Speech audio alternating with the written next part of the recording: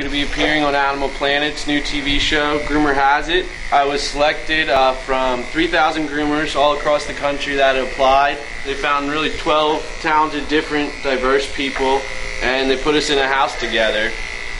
So it was pretty interesting because I think most dog groomers become groomers because they don't really want to work with people, they want to work with dogs.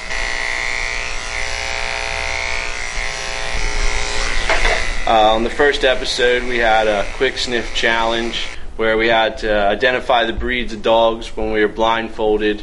I didn't win that challenge, but I didn't lose that challenge. I came right in the middle.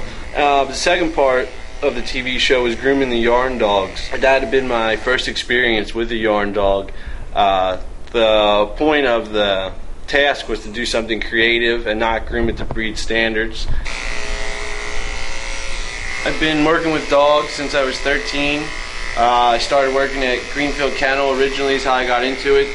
Then I went to the New York School of Dog Grooming, worked at a bunch of side jobs and part-time places.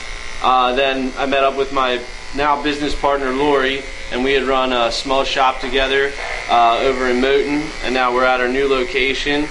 Also have another shop in retail area in Blue Ball. The show airs Saturday nights at 9 o'clock on Animal Planet.